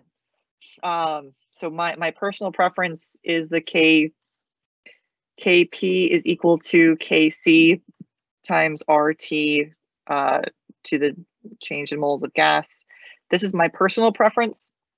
But if you want to memorize them both, you can. But it's just algebra. But in general, y'all have done things where if you wanted Kc, but you had Kp, you just plug in the numbers. And then you just solve for Kc instead of the other one. So we've done this to you before when we were back in chapter 13, and we had things like the freezing point depression equation, and we could have you solve for the change in temperature, but we could also have you solve for the molality. We didn't give you a different equation that rearranged everything just because you were solving for a different variable. But if you would like to have it, it's there on the screen. You're certainly welcome to use it. They're both valid, but they're just algebraic rearrangements of the same thing. But yes, it is correct. It's just algebra. Okay. Other things. I think this was, oh crap. Slow elementary reaction. No, what's it mean?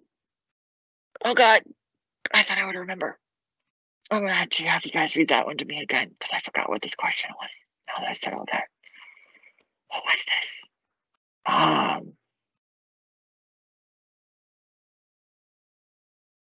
I'll go ahead and talk about activation energy. So I drew the activation energy steps correctly. I promise you I did. I know you don't like it when I do that, but I promise you I drew them correctly. Also, word to the wise, whenever I say that, I'm trying really hard to not be condescending because the people that are in my section are aware of the fact that I mess up, and I appreciate it when you double check me. So I do appreciate the fact that you're like, Dr. Taylor, are you sure? You said you were tired. You sure you didn't just do that wrong? So I do appreciate the double checking. I really honestly do. I like y'all to think critically, and I like you to double check. So I appreciate you asking. Let's draw a different one of these just to show you how weird this can get. Oh no, I can do this better. I can do this better. Hold on. I had one. Yeah. Wait, no, I don't work. One time. Sorry. There's a point I want to make quite desperately. There it is. Aha. So, because what we're trying to talk about is the activation energy for an individual step. And this is also going to help with the question that was asking about the activation energy of the overall reaction. What we care about when we're doing mechanisms is we're trying to describe the activation energy of individual steps. So we want to talk about the activation energy of step 1. Step 1 has a beginning and an ending. Step 1 starts with reactants, and step 1 actually ends with the intermediate. That's the beginning and the ending of step 1. So step 1 starts with reactants and stops at the intermediate stage. So this is one of the things with intermediates is intermediates are stable enough that you can usually isolate them. You can usually hold them in your hand. They're things that we can draw out. They're kind of stable. So the activation energy for the first step does start at the reactants and go to the top of the hill. The thing is, though, is that for step 2 is going to start where step 1 left off. It's going to start with intermediates, and maybe some other stuff is getting added. That's possible. But it's going to start at the intermediate and go from there. And this is the activation energy for the second step. I know that bothers you, and I know you don't like it, but that's how this works. We don't actually describe the activation energy of the overall reaction unless it's a one-step reaction. So I'm not going to get rid of that completely. So we can describe the activation energy of the reaction if there's only one step. So in this case, I can go ahead and talk about the activation energy because there's only one of them. So if there's only a one-step mechanism, a one-step reaction, then I can talk about the activation energy of the reaction, but only under that scenario. That's part of the reason why we often keep trying to bring back things like delta H, and we keep trying to bring back this exothermic versus endothermic thing, because you can always do that for the overall reaction no matter what.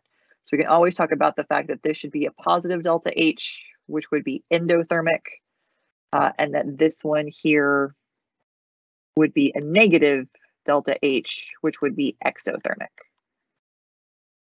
So exothermic, endothermic, we can always do those. That's not a problem. But the other ones, the activation energy, you can only do an overall activation energy when it's one step.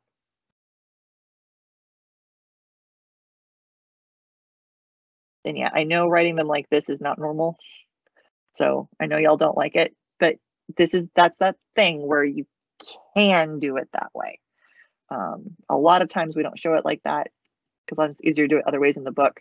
The book does actually still display that. I wonder if I can find it fast enough. Oh, there it is. I'll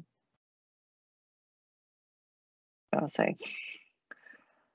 Going to try to grab the picture out of the book really quickly. Where's my two-step mechanism? So there's my two-step mechanism. And so even the textbook slides do actually show that the second step does begin at the intermediate and goes to the top of the hill. So again, I know you don't like it. I know it looks weird. It is correct.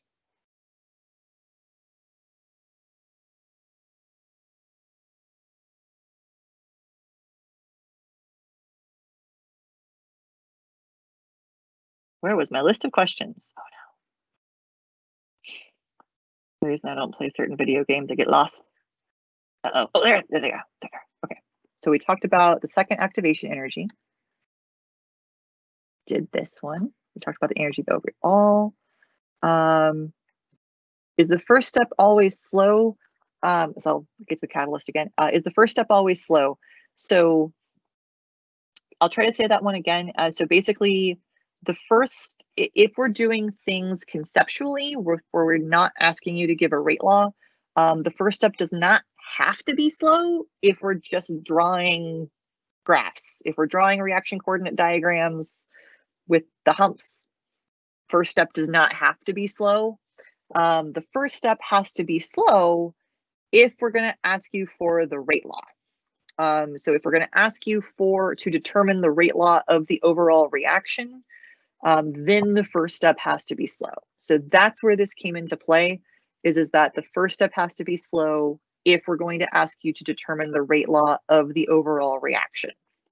Because there is a way to determine the rate law if the first step is fast, but that's not something that we covered in class. It is in your textbook, so it is doable, but it's not something that we covered. The last thing, which technically I can answer with a simple yes, but so I'm just going to redraw this because this has both of the things that I would like to talk about. To answer someone's question is, so I wrote G plus H goes to I, and then I wrote I, yeah, I goes to H plus Y.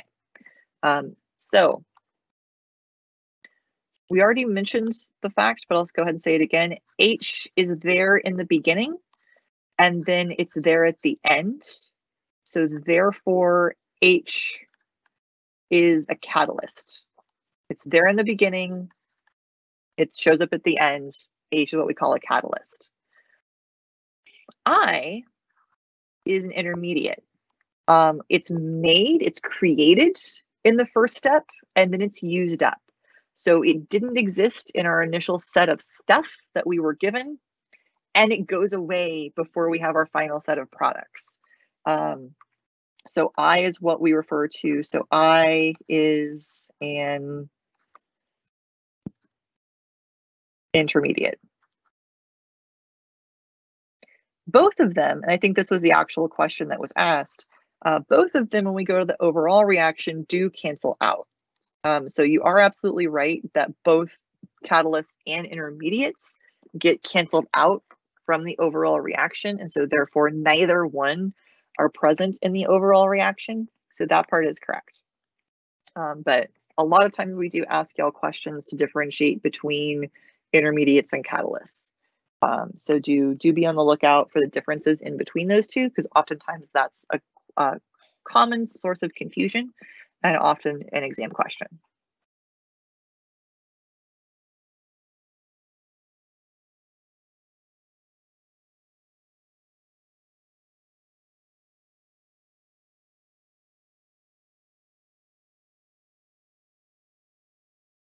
Maybe start. I would say I should start writing these down on a separate piece of paper, except that I like y'all to also see what I'm looking at. So I really hope that the slow elementary reaction question was answered by some of this conversation about fast steps and slow steps. If not, that's my fault. Please either ask that question again or email it to me, because it is my fault that I thought I wrote down enough words that I would remember what that was, and I did not. So you have my apologies if I failed to answer that question. I think I did, but I might not have.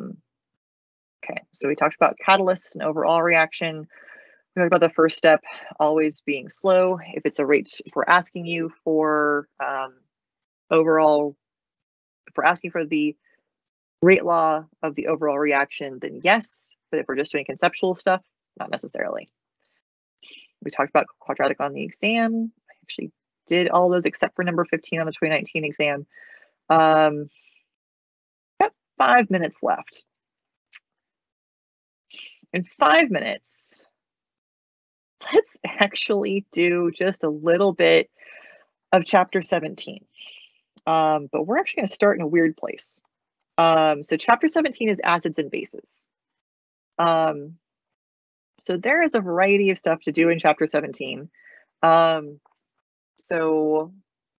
let's chit chat for, again, I got 4 minutes.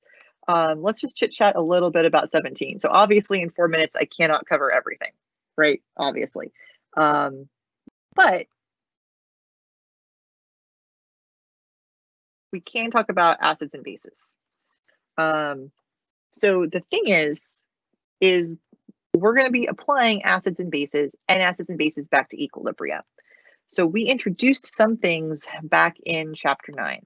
So back in chapter 9, we talked about the definition of an acid and a base. So we talked about the Bronsted definition. The Bronsted definition was the notion that acids were proton donors,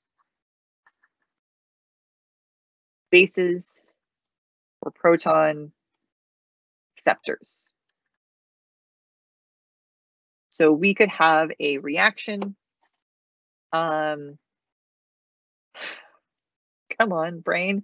So we could have a reaction like this, where I have hydroiodic acid plus water. And I could say that out of this, I'm going to get H3O plus, and I'm going to get I minus. And basically there's this proton that is H plus that started with the hydroiodic acid and it moved to the water. So that's how I got H3O plus, and then the thing that was remaining was this iodide ion. So I can refer to HI as an acid. I can refer to water as a base because the water accepts the proton. Now, the thing that's going to be different, the thing that so that is all chapter 9. That's all actually old stuff. The part that's new that we haven't talked about before, so now that we're doing reactions in reverse, as well as forward, we should also like to think about the fact that now that this proton is on the hydronium ion, this is an acid. But since it relates to the base, we don't just call it an acid anymore. We call this the conjugate acid. And we would refer to I minus not as the base because it relates to HI. This is then referred to as the conjugate base. And that notion is just trying to tie those chemical species together, because all that's happening is this proton is being exchanged. When I do this on Monday, there's a hat I usually use. I'm looking around my room. I'd really like a hat right now. I have this dinosaur with those little bunny ears. So if this is my proton, it starts off with HI, and HI has the dinosaur with the proton, and then it gives it to the water. Hey, look, I actually have water. I don't want my dinosaur to get wet, but the dinosaur is going to hang out with the water. So when that transfer happens, this is now the conjugate acid, because the dinosaur is my proton. Dinosaurs are awesome, so why not? The dinosaur is my proton. And so now that the proton is hanging out with the water, this is now my conjugate acid species. This is my hydronium ion. And I like I planned this almost, the iodide ion, I don't have the dinosaur anymore, so I lost the proton. So I am now a conjugate base. This is a conjugate acid. If I could take it back, I could be HI again, and this is just water again. So that's a little teeny tiny bit of chapter 17, both trying to think about how we did think about acids and bases back in chapter 9, talking about the Bronsted theory of acids and bases and proton donating and accepting, and the fact that we're going to tie that back into reversible reactions and add a little bit of language talking about conjugate acids and conjugate bases. So there's 4 minutes, your 4 minutes worth of chapter 17. So it is 6 o'clock. If there are other questions in the chat, I will be making that follow-up video because like I mentioned, I don't like to do 2019 exam questions during the actual live event. So that way folks don't have to try to make the decision of trying to save that for their own personal practice. And when I make the follow-up video, that 2019 problem will actually be the last thing that I do for that same reason. And I'll give you guys a little bit of warning and pause a little bit so that if you haven't gotten the chance to try out the 2019 exam as practice, you'll still have that opportunity. Okay, but it's 6 o'clock. So I think we're done unless you guys found like super short questions in the chat, but usually it's 6 o'clock and everybody's tired. It looks like only question left appears to be, why doesn't Y appear in the rate law? Y does not appear in the rate law because rate law is a product. So also for us, rate law is also part of the fast step. And so for this particular thing, we don't need Y because it's in the fast step. So we don't need that at all. But, and this is that hard part where like, gosh, it's been so long since we did rate laws. Way back when we were doing information that had to do with rate laws, and we would tell you that there was a reaction and there would be information in a table, and we would ask you to figure out like what's going on with the rate law, and there would be this kind of a thing going on, and this would be like 0.1, and this would be 0.1, and this would be 0.2. And this would be 0.1, and this would be 0, I don't know, 0.1, and this would be 0.2, and you would have a rate of like 1, 2, 4, something, whatever this was. Your reaction, and this is that part that I don't know if you remember, the reaction that this went with would actually be A plus B goes to C, and you would have no information on C. You would have no information on the product. And any time that we were writing rate laws, the rate law was always based on the reactants.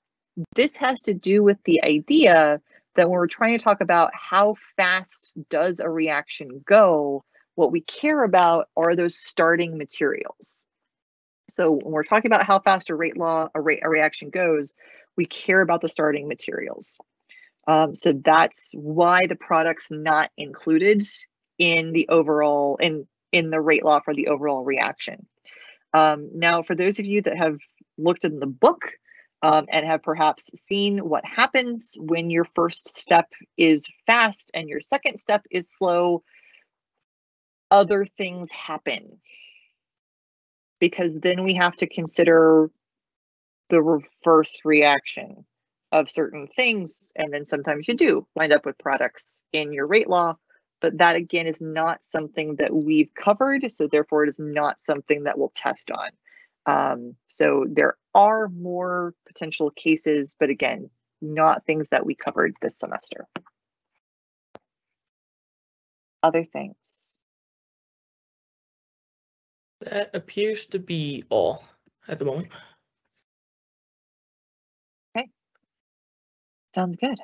Then in that case, it is 6 p.m. I'm going to scroll. I will be making that follow-up video. I'm going to scroll back to the fact of what the exam 2 content is. It's, again, I took a screenshot of this out of the 701 section.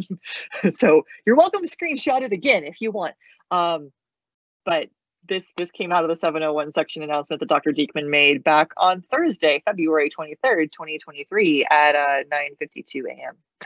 because the screenshot shows. And that's it for tonight. All right, awesome. Thank you very much to everyone who attended. Please be on the lookout for the recording of this one, as well as the follow-up video to come out in the coming days. We wish you all the best of luck on your exams. Thank you.